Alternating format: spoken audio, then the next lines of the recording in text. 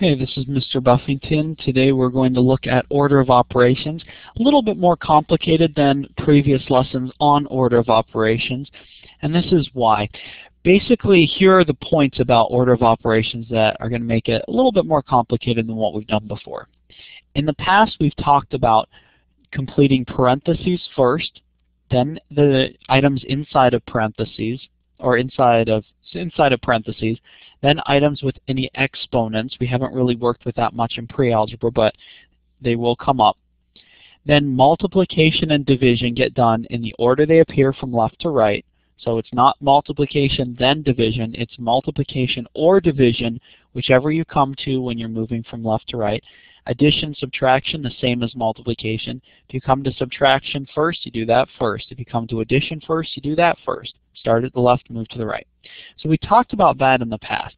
Some other parts of the order of operations that aren't always mentioned are that when you have fractions like this, the fraction bar in the middle, it implies a grouping symbol.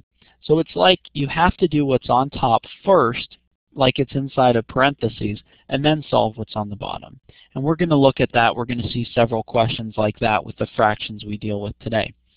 The other part, and this one here is a little bit more subtle and usually doesn't matter, is that if you have 3x, that is implied as being one term, and that would get done first. So 3x would get done first. Then you would divide that by 4 times y. So you'd multiply 4 times y, multiply 3 times x. You can see where this would be a little bit of a problem in the question I've given down here. Because if you wrote it out as 3 times x divided by 4 times y times 5, and we wrote it all out, then you would have to do first this multiplication, then you would divide that by 4, then multiply it times y.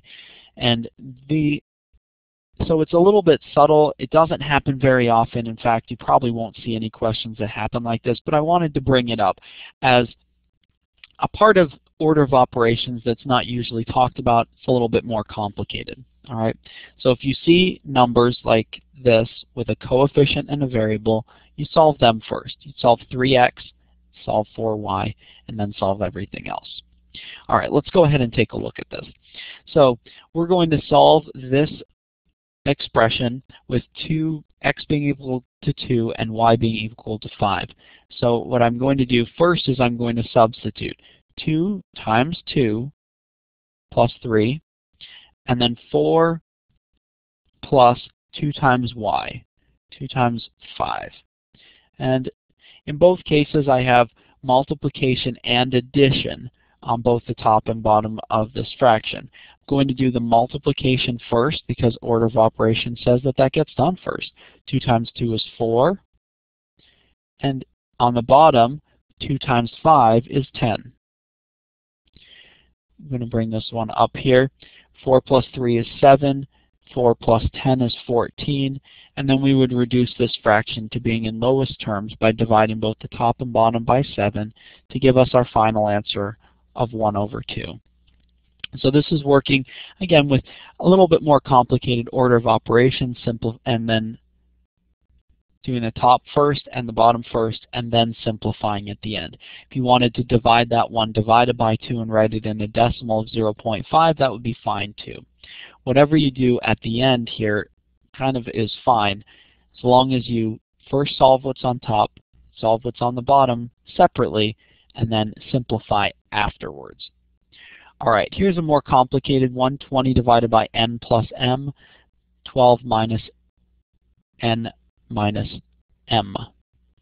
So we're going to substitute in for our first step. That's all we're going to do. N equals 3. M equals 1. So we substitute in there. We're going to do the same thing where we substitute n is equal to 3, m is equal to 1. So now I have 20 divided by 3 plus 1, which is 4, and 12 minus 3 minus 1, which is 2. I'm going to come up to here. 20 divided by 4 is 5. 12 minus 2 is 10. And I'll simplify that. I divide the top by 2 and the bottom by 2. To simplify this, or divide it by 5, I'm sorry. Divide both the numerator by 5 and the denominator by 5 for my final result of 1 over 2. I seem to like that fraction for some reason. 1/2. It's a nice fraction to end with. All right. Let's solve this one here. I guarantee the answer for this one is not going to be 1/2. We're going to solve this one where n is equal to 2. So we're going to substitute in there 9 times 2 minus 2, and then this will be again 2 plus 5 plus 3 times 2. Now, like I said earlier, we're going to want to make sure to do what's inside the parentheses first, but there's an implied parentheses around these terms, 9n. So we can solve them at the same time. 9 times 2, 18. And that's going to be separated by this, but we solve what's inside the parentheses. 2 plus 5 is 7. And then 3 times 2, which is 6. So because these are separated by addition, subtraction, I can kind of solve this part by itself, then this part separately, knowing that I'm not going to be adding or subtracting any of them until the end. 2 times 7 is 14. And now I'm going to go ahead and solve. 18 minus 14 is 4. 4 plus 6 is 10, and that'll be my final answer. So the final answer when n equals 2 is that this expression is equal to 10.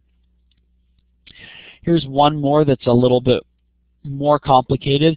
This will be the last one that I solve in this mini lesson, showing you exactly the same principles that we saw before.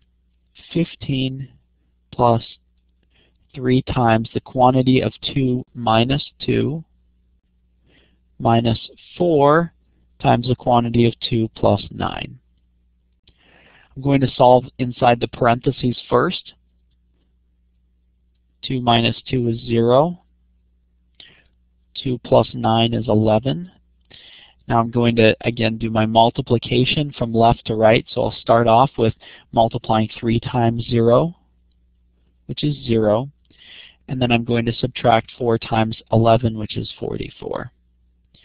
So now I will add and subtract in one step from left to right. 15 plus 0 is the first one I come to. 15 plus 0 is 15. And then I'm going to finish off by subtracting 15 minus 44 to get my final answer of negative 29. All right, so again, negatives, positives, fractions, whatever, we're working with the order of operations, and we need to follow all of those steps. And then I just wanted to add in this time that there are some kind of subtle rules with order of operations that aren't necessarily discussed as often but are very important, especially when we start substituting variables and moving down, that we solve all of these in the correct order.